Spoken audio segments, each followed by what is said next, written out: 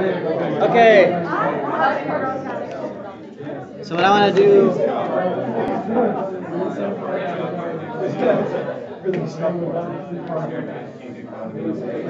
Hey, let's do class or something.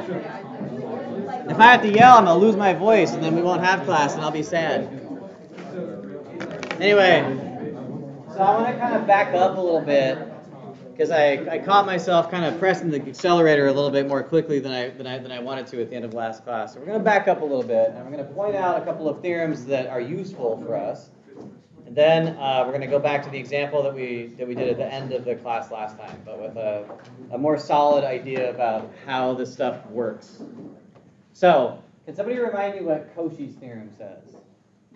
What was Cauchy's theorem? The way that we wrote it. What were the hypotheses and what was the conclusion? It's gotta be, I can't hear you. I'm up here, this room is echoey, you have to speak up. F's analytic. Okay, so we know F is analytic. Okay, so we need a simply connected domain.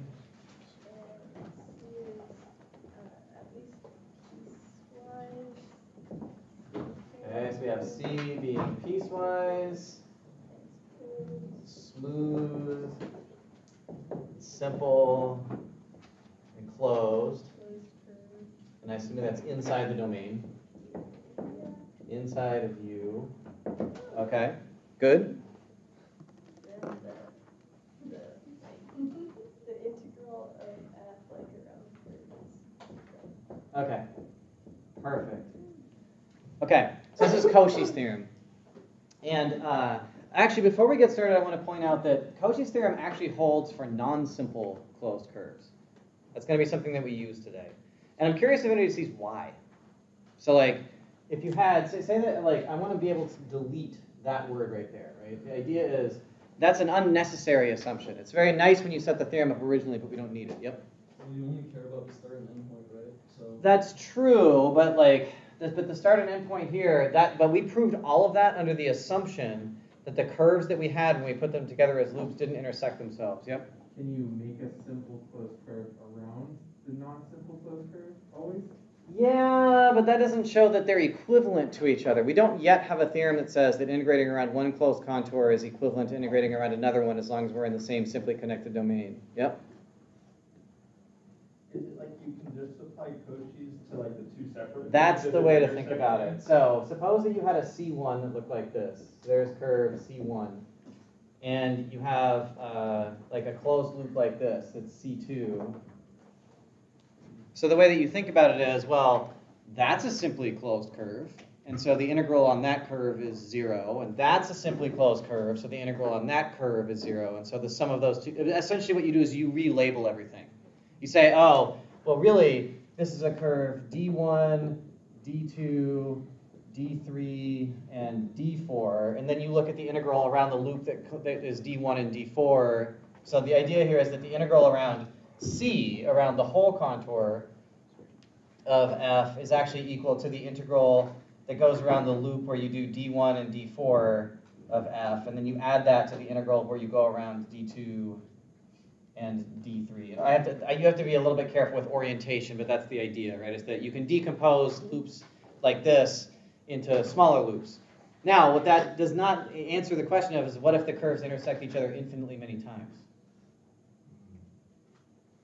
So I'll leave that to you to think about. What if they intersect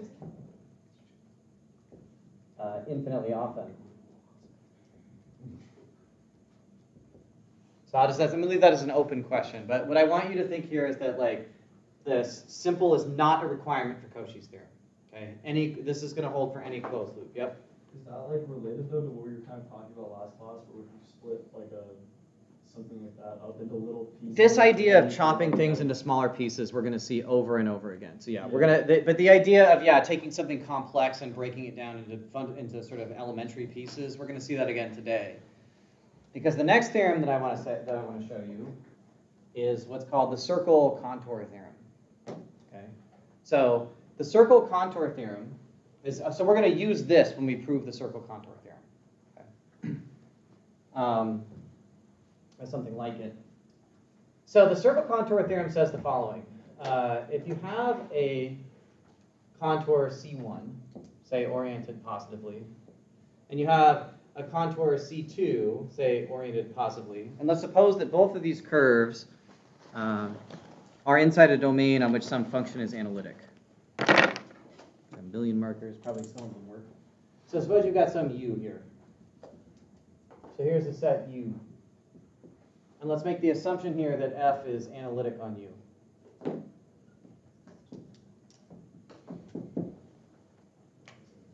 So what I'm going to argue is that the integral of F on C1 is equal to the integral of F around C2. That's the same integral, right? In fact, U does not have to be simply connected in this theorem. It just has to contain the two contours. All I need is that U is some analytic set containing both of the contours. So it's kind of a loose theorem in that sense. This theorem holds for non-simply connected domains. And that means that even if there was a hole in the center of the domain, we could still do this move where we have some contour integral and we want to reduce it to an integral around a circle because those are easy to work with.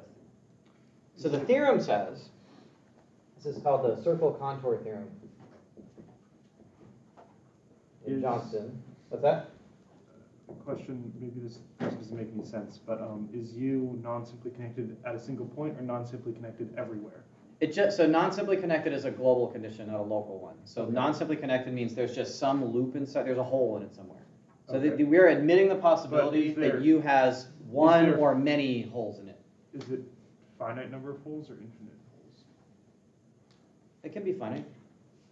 Okay. We can have, I mean, there's a whole study of things called multiply connected domains, right? So we're just, for now, what I want you to think is if there happens to be a point deleted or a disk deleted from the domain, this theorem still holds.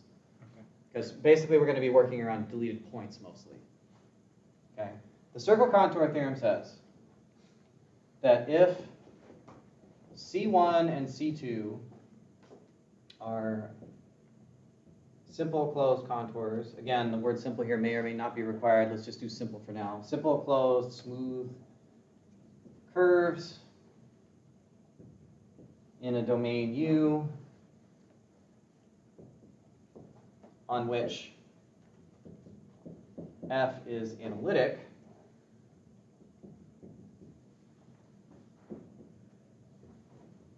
then the integral around C1 of F dz is equal to the integral of F around C2. Which is kind of nice because it means we can replace one simple closed curve with another one, right? Yep. However, this doesn't hold if the deleted point were enclosed by C1 but not C2. I mean, yeah, because what you need is like you need both of these sets to sit inside the same. Well, no, I mean if there was a deleted point out here, it would still be okay. Yeah, Oh, true, yeah. it's still.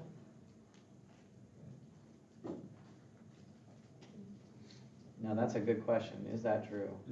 No, because we'd pass through a singularity if we did potentially. So no, because F wouldn't be analytic in the. All we need is that we need F to be analytic on the set that contains them both. So there's not going to be some point that would be okay for a point to be deleted as long as it wasn't an asymptote. The asymptote is the issue, not the deletion of the point. Okay. Yep. Do the curves, they have to surround like any? They don't. They could just be. It could just be like a simply connected set with two curves inside. I mean, the upshot of this theorem is whenever you're doing a contour integral, you can replace it with a circle.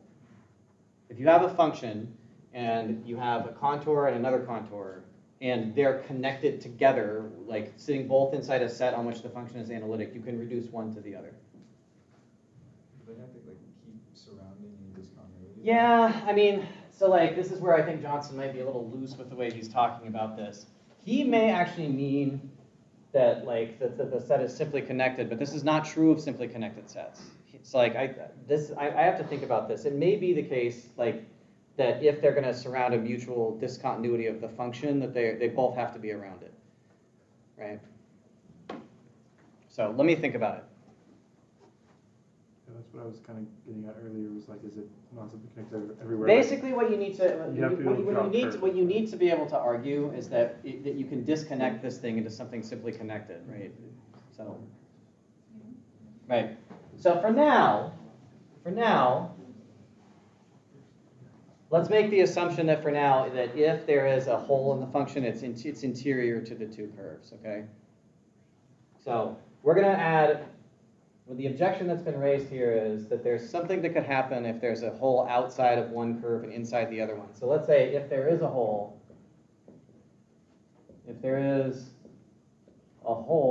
in the domain, let's assume that C1 and C2 both go around the hole. That seems like a reasonable assumption to make for now. I'll revisit and see if this is an error in Johnston's textbook. It's a good observation. Okay, so the question is, why is this true? Why can I, assuming that we've got the right sort of conditions of analyticity, why can I do this? You actually do need it to be connected in the interior, because what we're going to do is we're going to disconnect. We're going to take the set between them and we're going to disconnect it into a simply connected region. Okay. So this is one of these dumb, so this is a proof by drawing a contour. So here's C1, and here's C2, it's inside of it. And I want to argue that I can use Green's theorem. I can use the same idea that we used to show the Cauchy theorem. I can use the same idea to show that this integral is true. So here's step one. I'm going to make a new contour here. I'm going to draw a point A and a point B. And I'm going to pretend that I've got a new contour C, in which I do the following. That contour is going to be do C1 first, and then travel from B to A along the line from B to A, and then do the backwards direction of C2, and then come back along AB. I want to have the backwards direction of C2 because my argument here is that this contour surrounds, in a positive oriented way, the interior between these two things. So if you want a picture of what's happening, you imagine you do C1, and then you go from B to A along this line, and then you go backwards around C2 so that it's oriented so that the inside of this is to the left, and then you go back out on AB. Okay, so that is actually, we've now made the interior of this thing simply connected, right? The interior of this set, all this stuff in here,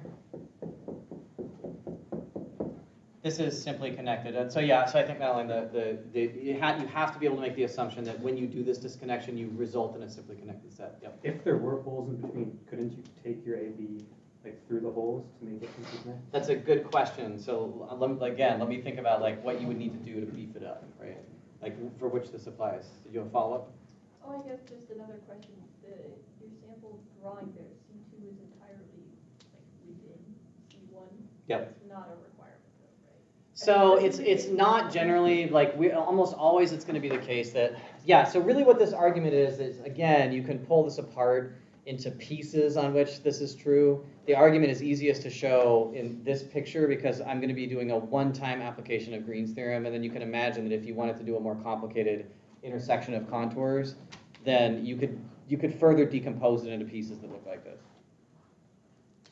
So you're right, yeah, you could do this with contours that intersect each other. Basically, if you know any topology, basically, as long as you can homotope one curve into the other, then you have the same integral. If you can continuously deform this loop into that one, the integral doesn't change. That would explain the business with not having any holes. Yeah. Yeah. So the continuous deformation means you have to be able to continuously deform one to the other. Okay, so what? So I have a simply connected interior. Well, if you think about it, this is the same exact argument we used in the setup for the proof of the Cauchy theorem. So I can invoke Green's theorem now.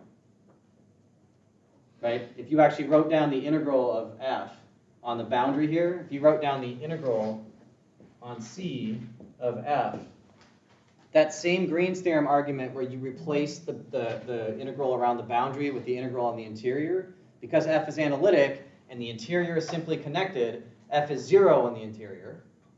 And so this same argument that you use in Cauchy's theorem, so by Green's theorem,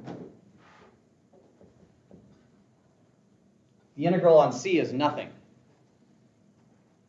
It's the same integral on the boundary is equal to the area integral in the interior, but the function was analytic, and so it represents a conservative vector field, and so everything cancels out once you do the Green's theorem application. On the other hand, the way that integrals work with contours is an integral on a big piecewise contour breaks into integrals on all the pieces. This is also equal to the integral on C1 of f plus the integral on BA of f plus the integral on minus C2 of f plus the integral from A to B of f. But the fundamental theorem of calculus says that if I'm integrating backwards and forwards on the same line, that they're negatives of each other. So the integral of f from B to A and the integral of f from A to B on a straight line, they're just negatives. So they cancel. So we get the integral on C1 of f plus the integral on minus C2 of f. Oh, but the integral around C2 going backwards is the same as the negative of the integral of f going forwards.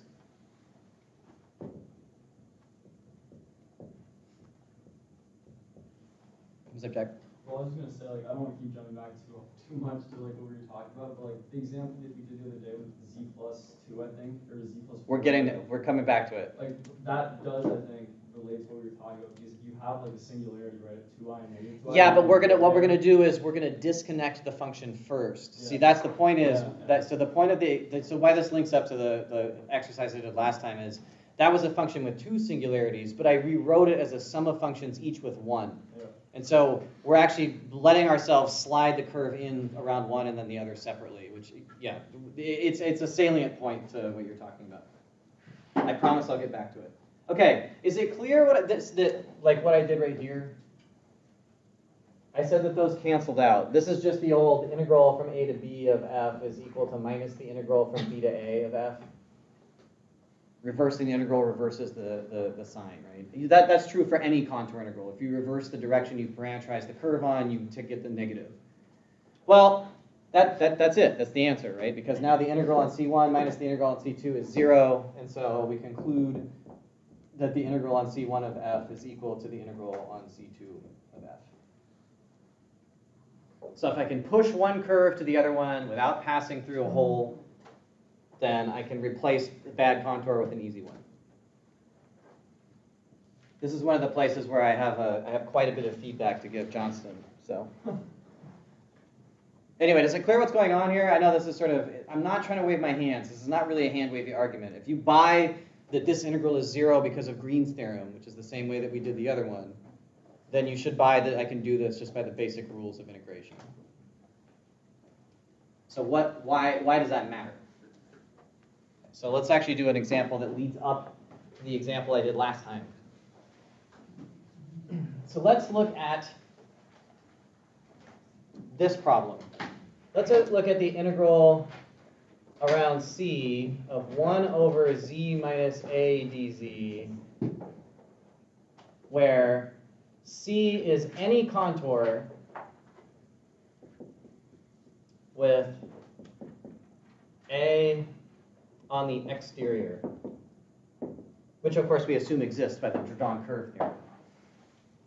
Okay, so I get an integral around C, and A is sitting on the outside. C is any contour with A in the exterior. So the picture here is there's some curve C, and there's a point A floating around out here, which is the place where that function has an asymptote, or a singularity. What is this integral equal to? 0. Why? Analytic on the interior and through, right? So the Cauchy-Goursat theorem says it's equal to 0. It's a one-line argument. This is 0 because can you surround this curve with a set on which f is analytic? Sure, its singularity is way out here, right? So as long as A is on the exterior of the contour, there's certainly an analytic domain U that surrounds the curve. This is what we mean by analytic through, like inside and across. So this integral is equal to 0. The integral around C of 1 over z minus a dz is 0 for this setup. What if I do exactly the same argument, but now I put A in the interior of C? So now I've got the integral. Am I even on the board anymore, or am I off of it? Yeah, let's, at some point I'll edit these videos and post them.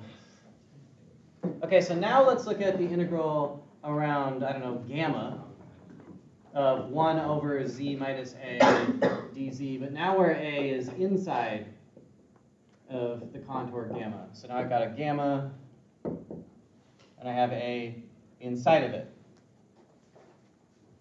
What's that equal to? Yes, why is it equal to 2 pi I? The residue theorem. You don't know the residue theorem yet.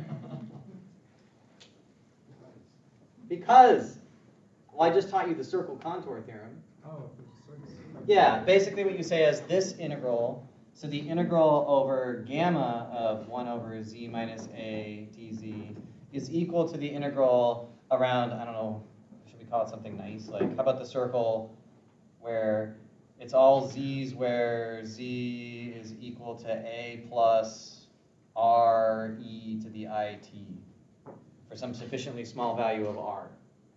What we're saying is, I don't need to integrate around gamma. I can integrate around some little circle around gamma where every point on this looks like a plus r e to the it.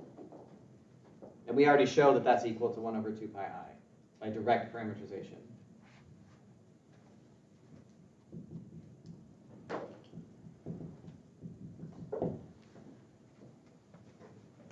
Okay, so 2 cases, right? One case the Cauchy-Goursat theorem does not apply to, and one that it does. So we spent a lot of time last time with me terrorizing you guys with partial fractions for a second. Just for a second. There's a lot more terrorizing with partial fractions coming in the future, but not yet. Okay, so basically, this is all we need now to handle this argument. No residues. I don't want to hear any Laurent series of residues happening yet. The integral, how do you even know that? What class did you learn the residue theorem in? Physics class. Oh, yeah, okay. That makes sense. Well, I mean, they get used in physics, right? So.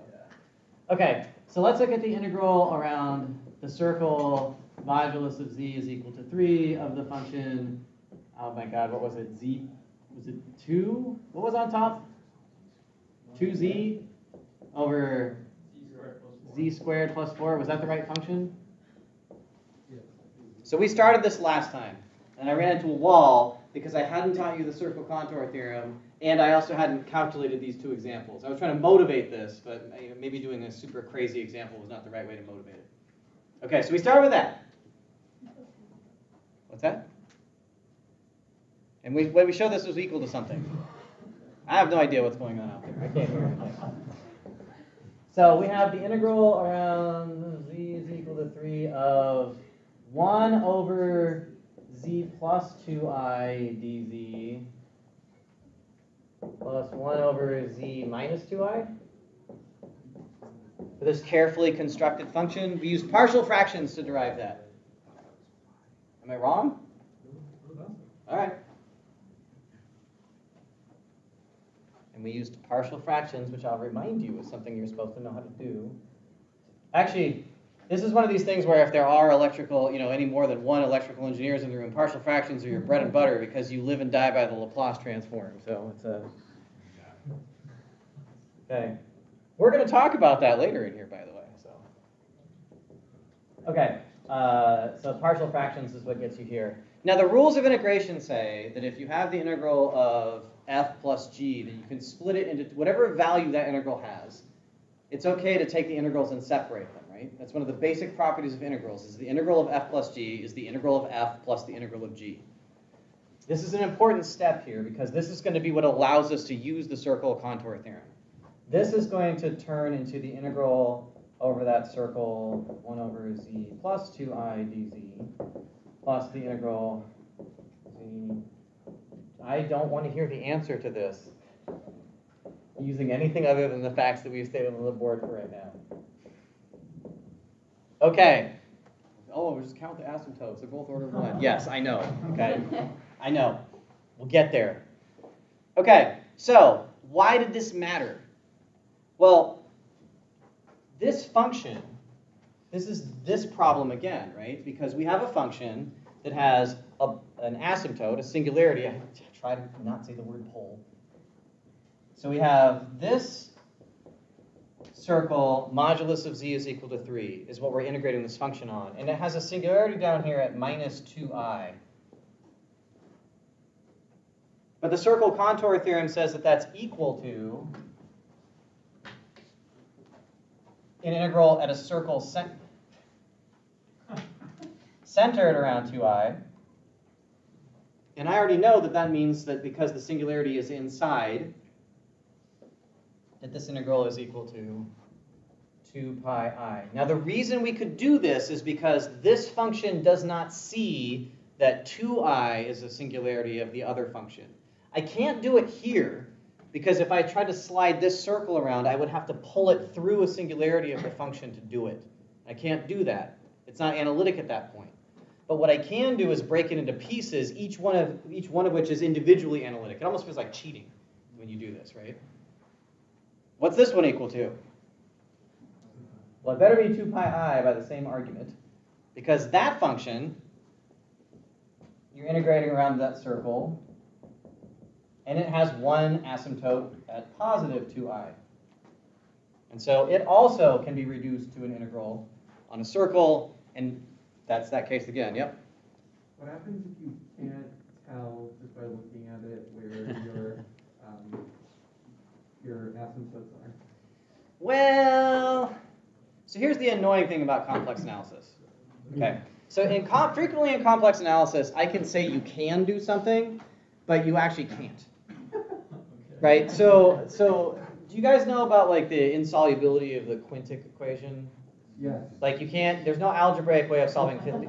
You can't, if I write down there's a quadratic formula, and there's a cubic formula, and there's a quartic formula. If you give me a 4th degree polynomial, I can write a formula down for its roots. 5th and above, there's no guarantee that you can ever find that. So here's the irritation of complex analysis. The fundamental theorem of algebra says that every rational function will decompose into a pile of linear pieces in a partial fraction decomposition, but you're not allowed to know what the roots are to do the decomposition. So how do people work around it in practice? They use numerical estimators to figure out where the roots are and then break up functions into approximate functions. Or you just choose families of functions where it's well understood how they decompose. Or you just never work with anything. You ever notice that all physics is built out of quadratic functions? Oh, I'm sorry, cubic functions and quadratic functions? Oh, and that's it. That's all there is, right? Because you can factor those. Okay. Right, so basically this technique of decomposing, so what was the strategy we used here? We sort of decompose the function so we can take advantage of simpler structures, right? We're leveraging analyticity where we can find it. Yep. What's to stop me from being a smartass and just drawing a circle wherever I want? I'd be like, oh look, it's 0. Well, because you'd have to pull through a singularity to do that. The function has to be analytic, right? So as soon as you start pulling this circle, and you pull it through the asymptote, you've pulled it through a set where the function's not analytic as you pulled it across, right? Got it. The function's not even defined here, so you can't do that. In fact, this actually goes to something called the counting principle, or the argument principle that's going to show up later, which is there's something intrinsic to functions about the way that contours wrap around their singularities. Gotcha. Okay, so this is the sort of conclusion of what I want to talk about last time. Is this okay? Yep. I'm just wondering, so we can't do something like this if the function is like not analytic at more than a single like isolated point, right? So it turns out that we're going to be able to leverage, so the core, to give you an idea about why, so you might think, okay, this is great, you can do this, but like what's the broader application, right? So it turns out to be the case that the families of functions that get studied in complex analysis are functions that can be approximated by rational functions. So analytic functions you should think of as being functions that can be approximated very nicely with polynomials. Not just any function can be approximated by polynomials, but nicely with polynomials. And one step above that are functions that can be approximated with rational functions. And so if you're approximating with rational functions, if you know the singularities in the function that you're approximating, you can always approximate with the same kind of rational function. So if you know that your function you're approximating has some pile of singularities, I mean, normally there's just a finite number of them and you know where they are, then you can approximate them with rational functions and say, well, since the integral of the rational functions look like this, then as you let that tend to whatever you're approximating, the same value holds. Right, so this idea, I mean, the longer you do mathematics, the more you might get the idea that what we do is we discover what we can do, and then we just define away anything that we can't. Like, that's basically what we're doing here. We have this machinery of analysis. We're going to study the stuff we can work with, and it just turns out by magic that we can do interesting things with it. So yeah, there's a lot of questions about what to do in the case where you don't know that. In fact, there's functions that have singularities that don't look like this. There's functions like, like e to the minus z, right? That has a singularity that doesn't look like any rational functions. So what do you do in that case? So we'll talk about that too. You say like generally you notice that the really nasty stuff, those stuff that people think of rather than. Oh yeah, I mean this is the beauty of complex analysis, is like this is already a patch job on calculus, because calculus is defined so badly that they had to come back along after the fact and invent things like, oh, we didn't mean continuity, we meant uniform continuity. Oh, we didn't mean convergence, pointwise convergence, we meant absolute uniform convergence, right? So like already real analysis, this complex analysis is a patch job to delete all the crap that the real analysts did and make it useful. What? It's true. Yep. Did you just say that e to the negative z has a discontinuity? E to the minus z? Yeah. E to the minus 1 over z. Oh, okay. Yeah, you have to put the discontinuity. You have to put the discontinuity in the. If you think about the power series of e to the z and you replace all the z's with 1 over z's, you end up with a 1 over z to any power you want. And yeah, I meant e to the minus 1 over z, not e to the e to the minus z. No, I did not mean e to the minus z has a singularity inside of it. I was going to ask you what it was. I would have looked at you and said, "Oops, I'm an idiot." So, okay. So the next thing that I would like to talk about is two theorems. So there's another problem in one of the theorems that we stated, and like one last thing we have to fix here, right? So there's two things. We're going to prove an estimate that's basically the triangle inequality, because analysts have one tool, so every time we need a new tool, we just invent a new version of the triangle inequality. And then we're also going to talk about the patch that we need to do to fix the fundamental theorem of calculus. So what was the problem with our fundamental theorem of calculus? There was a weakness in it. So here we go. Without consulting your notes, can anybody remind me what the hypotheses were for the fundamental theorem of calculus, if you're brave? So the fundamental theorem of complex functions, part A, said if f is continuous and here's the bad assumption, right? If f is continuous and f has an analytic antiderivative.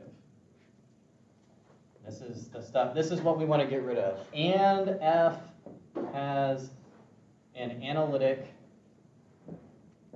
antiderivative. And once you start seeing enough of these theorems, you start asking, well, what is that assumption doing there? Like, that's lame. What do you mean if it has an analytic antiderivative? Why can't we just assume that it has an analytic antiderivative? Because then I could just apply this to anything I wanted.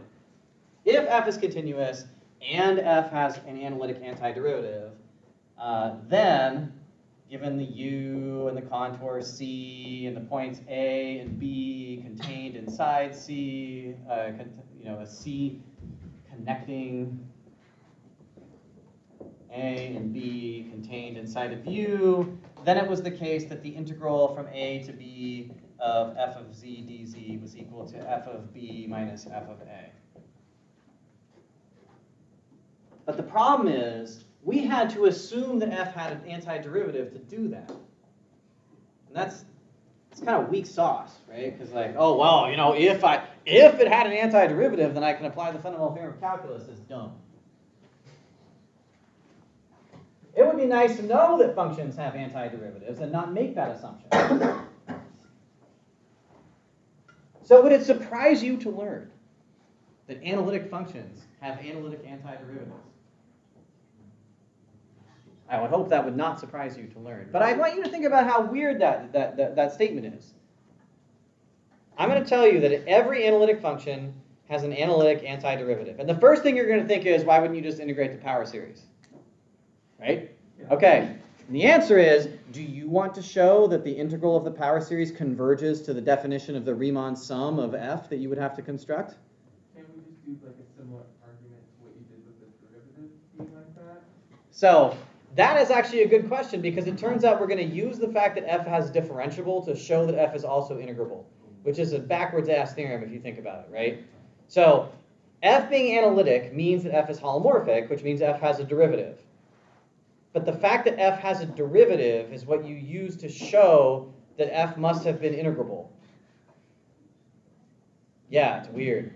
It's backwards, right? It's like somehow differentiable functions are guaranteed to be integrable, which is like reverse land. If you want to think about it, if you want to think about that in relation to what you may have seen in earlier analysis classes, is it harder for a function to be differentiable or integrable? Way harder to be differentiable, right? The function has to be very smooth or like controlled to be differentiable. Much easier for a function to be integrable. In the land of real calculus, it just needs to be continuous, right? So the existence of the derivative, like this analytic derivative, imposes that kind of smoothness that we need. Yep. Not about this, about that theorem of complex functions. Yep. Part A. Is U simply connected? Yeah. I did put it. I mean, this is with plus all of the assumptions, right? So I was trying to focus on this, but yes, U is simply connected, and C is piecewise smooth. Make me write all these down. All right, is that better? I think I got it all in there now. I think.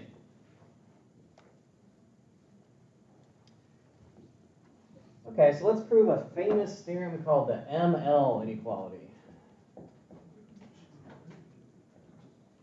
I might just state this and let you guys prove it. Well, this one's kind of this one's technical and not and the argument isn't very revealing. So you can also think of it as a triangle inequality.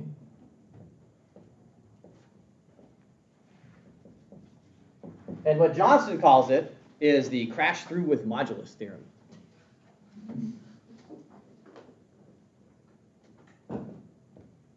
I mean, the reason that you call something crash through with modulus or crash through with absolute values is because it's the barbarian way to do an estimate, right? It's like, I have no idea what's going on. Take its absolute value, right? It's the worst possible estimate. Crash through with modulus.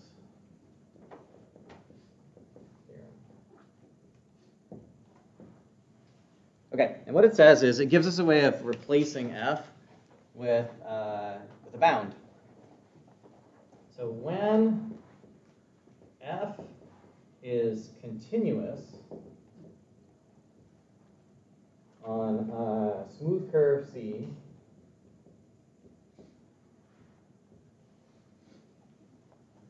and f is bounded on that curve,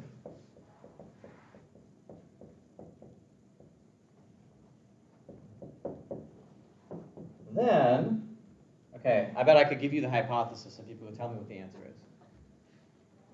The integral over C of f of z dz in absolute value, after all, it's a triangle inequality. What's the first thing I'm going to do here? Well, you're clear. All right, that was the easy part of what comes next. All right, you guys win. Okay, what comes after that? Okay, the integral of the absolute value of f of z. Of course, I've got to be a little bit careful here because dz also needs to have the absolute value taken of it. You think about dz as being a quantity that when you parameterize on a curve is z of t times dt, z prime of t dt. And so we're going to call this the absolute value of dz, and this is where the absolute value of dz is equal to the absolute value of z prime of t dt. It's like the distance component, right? So arc length, basically, scalar arc length. All right, now can somebody tell me what the, now I've already given you the setup here. F of z is less than m in modulus, so I'm going to tell you the easy part of the next part. If f of z is bounded above by m, and certainly this is true,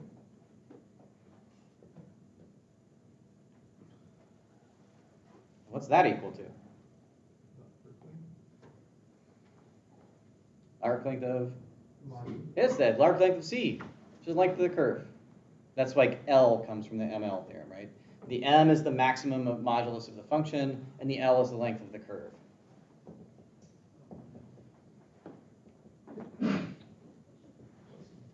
And this is frequently an incredibly useful move to make, right? Because what we're doing is we're estimating a complicated, nasty number that's like coming out of this integral with like a boneheaded, like, oh, look, it's m times the length of whatever the curve is that we integrated over. Yep. Does that mean that, like, you can estimate most complex value functions integral over a parameterized curve as a real number? Well, you can you can estimate the modulus of what's happening, right? So yeah, I mean, typically this is a way of, when you work in modulus, essentially for all my, I'm trashing real analysis in here, but really the reason you do this is because now you have like all the real analysis tools available, because you're working with real numbers instead, not just real numbers, but positive real numbers, or not, at least non-negative. So yeah, you can actually approximate, it's a very common move to approximate modulus of a complex function as a real value function. All right, so one consequence of this. Okay, now the proof of this, I encourage you to read if you want to work your way through a bunch of algebra, because essentially what it is just you express m as capital A plus IB, and then you break f into its real and imaginary parts, and you just multiply a bunch of crap together and use the regular triangle inequality. Right? So this proof is basically algebra.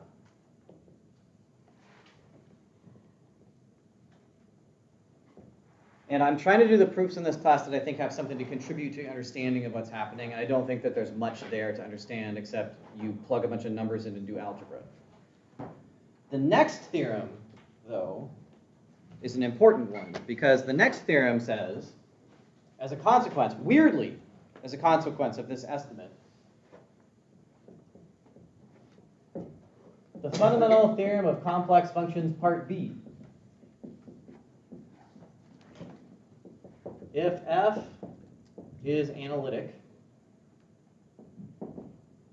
on a simply connected domain U,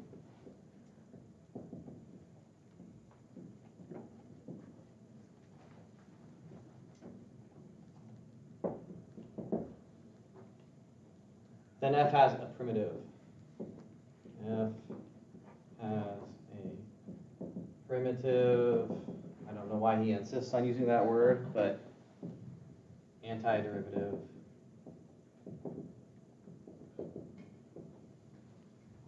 f, so that f prime of z is equal to f of z for all z in U. Oh, primitive is like a direct substitute for that. Okay. It's the same word, right? Primitive and antiderivative are used interchangeably in this class. Yeah, it's not a primitive antiderivative. He means like this is a noun, right? Like part of speech, noun. Part of speech, noun. Okay, so I want you to tell me what it should be. You guys all know the fundamental theorem of calculus. What should the antiderivative be? I give you an f, build me its antiderivative. The dumbest way you can think of. Yep. Okay, all right, so proof step one. Okay, so what you're going to say is the integral of little f. That's it. Okay, but I actually have to define, remember, this is all defined in terms of, the only tools that we have is contour integrals, right? I don't have any other notion of integration here to work with. I only have contour integrals. And even when you did it in Calculus 1, the connection between the antiderivative as a formal function that you took derivatives of and the definite integrals ran through a second part of the fundamental theorem of calculus, right? Or actually the first part of the fundamental theorem of calculus, which nobody ever remembers. What is the first part of the fundamental theorem of calculus? Calculus 1, Math 141, when they teach you integration for the first time, it's your first, third of the course. They teach you integrals, they teach you the fundamental theorem. There's 2 parts. You just saw I it. was about to say, like, okay, so Say it. the derivative of the integral of that. D by, just the real version, Yeah, so I can say x. D by dx of the integral, From 0 to x. well, we can even any a if you want, a to x Of f. of F of whatever. t, some other dummy variable t. Okay, so you take the derivative of this function defined as an integral, and what falls out? F of x. So this thing, maybe you didn't realize it when you learned it, but what you learned when you learned that was this is how you build the antiderivative of a function. This is the construction that tells you that little f has an antiderivative, because this object, if you took its derivative, you get the original function back again. This is the antiderivative of f. We don't normally write it that way because it's annoying and no calculus student would understand why we did that. But this proves that when you prove this, you're proving that continuous functions have antiderivatives given by this formula. And then when you use that to construct all the power rule and the exponential rule and all the rest of it, but the fact that there's even antiderivatives at all follows from this observation. So what is the antiderivative I'm looking for here? I can do, if I was going to do this naively and say, okay, this is fundamental theorem of calculus, I'm trying to show that things have antiderivatives, so I'm going to build them. I could build it in exactly the same way. What should be true? What should capital F be equal to? Up here, this was capital F. What should it be here? Integral from some contour. So the picture you want to have here is there's a point A, maybe a point Z, and they're both contained inside of your domain U, and that's some contour that connects them, because this is the machinery that we've got, right? We don't have definite integrals, we have contour integrals. So I have to use this kind of setup, from A to Z, on some contour of? I'm going to probably pick f of not z, but w this time, because z is the variable of this thing, right? Z is moving around inside the region. So we're defining the function f to be the integral from a to that value z that you picked along any contour. Right? That this function f of z is equal to this guy, which you also then immediately write down as a to z of f of w dw. Big F of z should be equal to the integral from a to z. Of course, there's a problem, which is I've just asserted that it doesn't matter the contour that I chose. As soon as I wrote down the a and the z here, I'm asserting to you that the contour didn't matter. Is that true? You assume it's analytic. It's analytic. How would you prove it, though? How would you prove that how you got from a to z didn't matter? Doing every single one. Or, there is a way, that is correct, but there's a better way to do it. What if you had 2 of them? Oh, yeah. Right? What if you had a C1 and a C2 that got you from A to Z? I've got a C1 and a C, and then I've got some other curve C2 that connects them. Why is the integral along C1 equal to the integral along C2? Because it's a loop, and the Cauchy theorem says that that's equal to 0, right? This would say, the fact that if you write down 2 loops says that if you integrate around one of them, and then you integrate around the negative of the other one, f of w dw, that you should get 0 by the Cauchy theorem, right? It's analytic after all, and the integral of a closed loop inside of a region of analyticity is 0.